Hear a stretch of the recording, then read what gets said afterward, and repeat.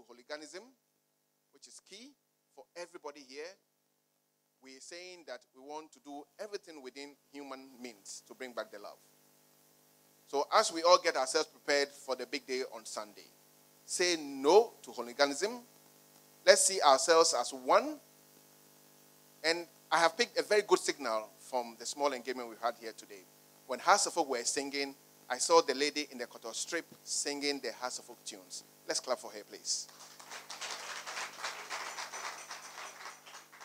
She's already given a true meaning of the reason why we are here today. We are here to entertain ourselves. We are here to show love to each other. We are here to show to the entire Ghanaian sporting populace that football is not war. Football can bring people from diverse backgrounds together. And the two teams would on Sunday show the quality we have as Ghanaians or as people from our beloved country. Hearts of Folk and Kotoko will battle out for the 3 points on the pitch. Beyond the perimeters of the pitch, we are one. On behalf of the Football Association, I'm so grateful for this amazing opportunity.